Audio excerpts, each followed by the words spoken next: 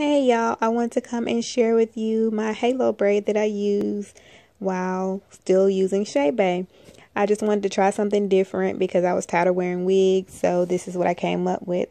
So I'm using Kanekalon hair. Basically, you can use any Marley braid hair, or you can use the 99-cent pack hair and just braid the entire length of the pack that you got. I only use one pack.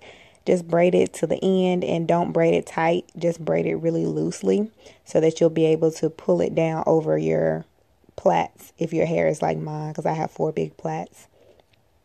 So braid it all the way to the end.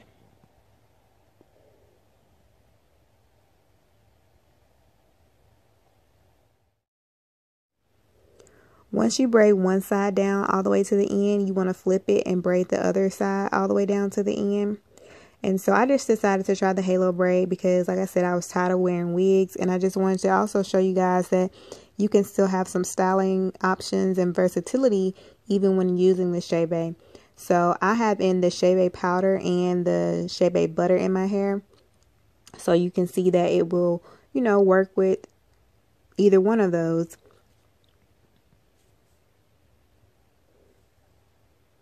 If you guys have any suggestions of styles that you want me to try, just let me know and I will try to experiment with them.